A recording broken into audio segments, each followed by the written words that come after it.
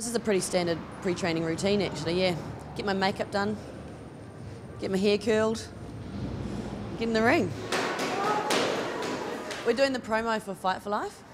The boys haven't had their makeup done for some reason, but they're really, really pushing this chick fight. Big marketing ploy, I think. 2 blonde chicks in the ring. Look tough? So I do training as well, just to pretend that I'm working hard. Paige Hareb called me out.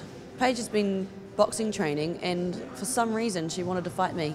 I thought maybe because I got in her way on a wave at Raglan once, but she can't remember that. She can't remember me. She's like, no, I've never met Hayley. I've interviewed her twice. 1, 2, 3. Yeah, the media have been going insane actually over this fight.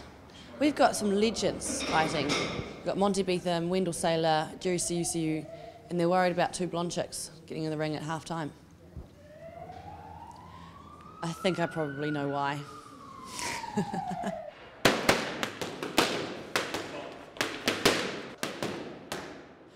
I'm getting a nerve eczema rash on my elbow. 3 weeks out. Nice. I'm terrified. I'm really nervous.